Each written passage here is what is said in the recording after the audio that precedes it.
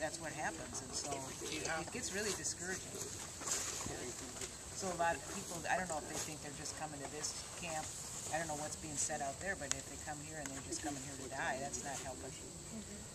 It's a crisis, but the United Nations has mobilized. We've got reinforcement. People are going to be coming to help. We're just the first to arrive. Okay. So don't be discouraged. We're still pulling this together and making progress. Be careful to sick people. So what they're doing is counting the people who are healthy and the people who are sick and trying to get some numbers. So we were asking about people You want us to help you do that? That would be helpful. It'll help us evaluate how much food and medicine we can bring in. Let me go through some of these basic questions while we're all together in a circle. That's more efficient, and maybe we can think of things that you can do to help. Okay. You said that things were getting more violent. Yes. What do you think are the major issues and the major type of crime that you're experiencing? Well, there's not enough to eat here, Okay. so people are starting to fight for the food that there is. Yeah, food's the big thing. You're the security person. Yes. Do you have an official role, or are you I just taking charge? took charge, and I've been doing it for a year, and it's getting worse and worse all the time. And what's your name? Can't you guys just go and give us some oral rehydration solution and some F75? We just need it like now. All this data collection, it doesn't help us. I'm going to make a request, since you're from Gopherstan, that one of you go to the hospital and get the supplies. But I also would like you to see if there's any security that can be brought back to the camp. Isn't that your job, though? We're the front end of this, and we will definitely need lots of help. We're going to need some help for security, and maybe the military can help with that. Or maybe you know of other resources, big, brawny guys. All we have is sticks and rocks. Sticks and rocks are a start, and a show of force is a start. So we've covered that part. I know you're worried, but we'll try and get help for the food, the safety, the security of the food. We were going to ask about water. You sounded very confident that the water is secure. Well, we have clean water back. Plenty of it? Seems like it so far. Okay. And people You're going to tell us the water's going to run out too? No, I'm not. Okay. I'm asking you for information. Plenty of water. It sounds like clean water. People know the rules of sanitation. You've been teaching them. We try, but the new groups coming in, it's just kind of a reckless bunch, you know. It's every day you have to educate. Yeah. Okay. And then latrines. Can you tell me about latrines, or where people go to relieve themselves? Somewhere over that way. Do you know how many there are? I thought I saw one that way. Is anyone using that? Not really, in this way. But that way, that's kind of a danger zone. We don't go too much that way, but people do come in from that way. That would be a security. You know, maybe that's where the disease is coming from. Can you tell me about the latrines? It's up past the water. I mean, there's always a line, because there's so many people. This camp's been here for a while, so do you have the VIP toilets with the ventilation? What's that? It's a constructed latrine with ventilation, so it doesn't smell so bad. Well, we did, but it's just it gets clean. overtaken, and people are taking screens off of things and using them for other materials. It's just hard to keep track of what's. We'll do our best. We'll write that down, that's an issue, that they're not as good as they should be. And that you have looting. Yeah. And then, I know the food security is an issue. How about the quality of the food? Or there's not enough of it, and you're worried Quality about is bad. People are getting sick. Is it food that people here are comfortable eating? Not. Would you No. be comfortable eating the same thing every day? Not at all. Is it good enough? No vitamins, no fruits, no anything. Okay. Again, we'll make note of that. We want food that people are comfortable eating, enough food, and secure food. Do you know about how many calories you're being rationed a day? No idea. I think too few. So many people are sharing food. It's even when we distribute food, we don't know where it goes. I mean, I'll write down not enough food for everyone. just a blanket consideration. And we, you know, with all the pregnant women, we try and get them in first, but they're giving food to the rest of their kids and stuff. That's just not a good situation. Why, What do you think? How is the food distributed? Do you eat your food? I'm feeling so sad. My baby was just one. I think he's dying. He has diarrhea and he hasn't had any food. And my husband is still at our farm in Badgeria to protect it. And I'm just so, I can't think straight anymore. I just feel like I need help fast. And so many things have happened, but I'm worried I can't take care of my baby because I'm so sad right now. I need help. My baby needs help. I can see how sad you are, and this is a terrible situation.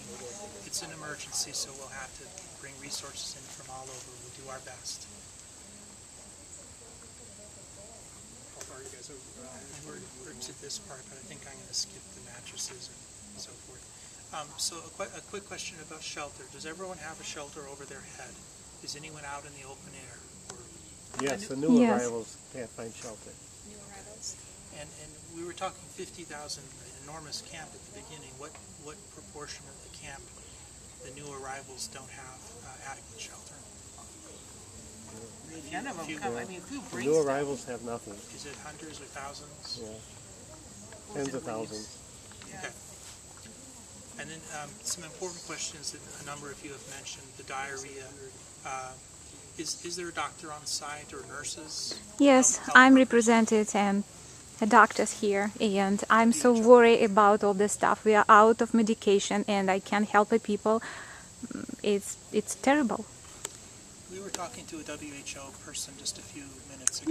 Yes, I did. Partner of yours? Yes, it's partner of us. Do you have a supply line that you can get? No supply line, no anything. What we're will- just so remote.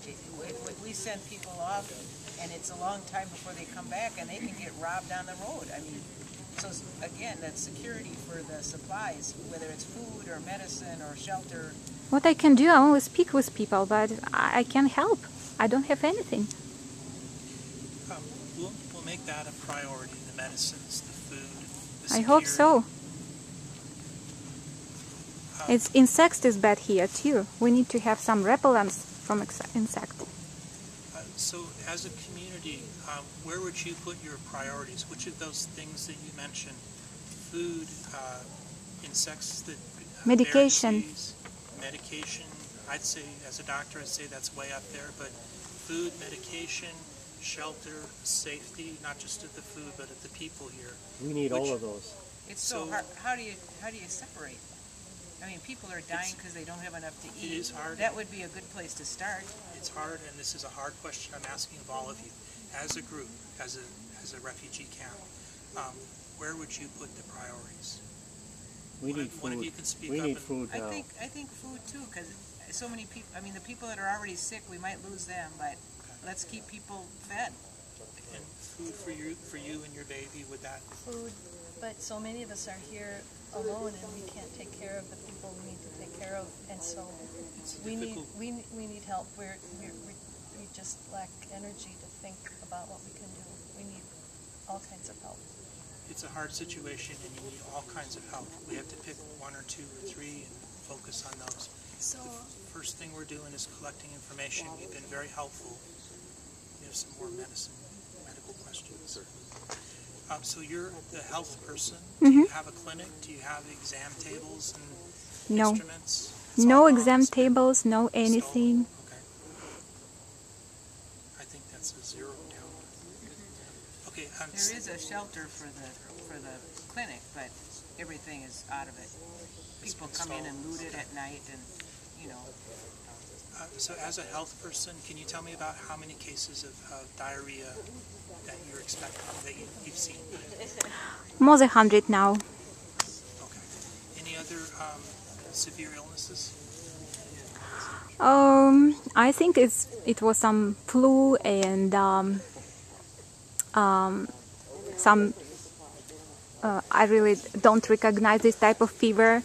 But people have a chills and fever and coughing, maybe tuberculosis, who knows? So is malnutrition part of that there? Yes, too, yes. I mean, And how many do you see in the clinic a day?